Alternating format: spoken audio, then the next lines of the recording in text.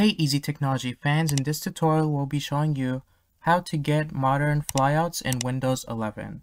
Now this is very easy, so all you have to do is simply choose the Start menu and type in Microsoft Store. Go ahead and select the Microsoft Store.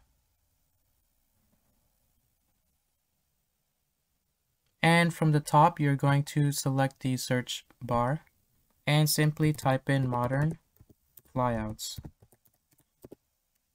Go ahead and choose Enter.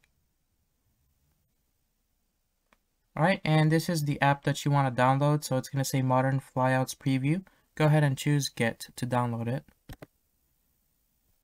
Alright, once it's all complete, this is 71 megabytes, so it shouldn't take more than a minute or two. Go ahead and choose Open.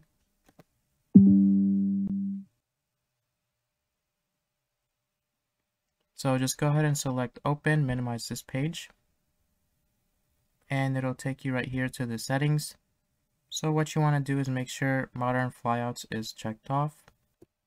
And as you can see, this is the Modern Flyouts app, so it has opened the settings automatically for me. So as you can see over here on the first tab, it has the General, where it has the Startup option, Language, Default Flyout, etc. And you can reset all your settings to default. And you have the Personalization. So this is the Appearance, where it has the flyout themes and background opacity, as well as some other features. And you can select Layout to choose how you want it to look. And as you can see, flyout modules, so choose Audio. You can play around with that. You can change the brightness of it. You can switch it to airplane mode, and you can use different lock keys. Alright, so all you have to do is simply minimize this and just select the volume up or down key on your computer. And as you can see right over here on the top left side, it shows right over here. So I can move it anywhere I would like. And you have a few options here. So I believe this changes the location of it. And you can just select and drag it. You can pin it to your desktop wherever you would like.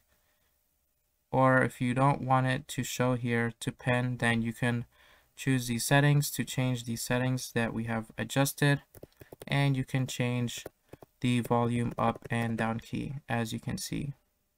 Alright, and once you're all done with it, you can simply just unpin it and it goes away automatically. Alright, and you don't need this, so you can go ahead and exit the settings out.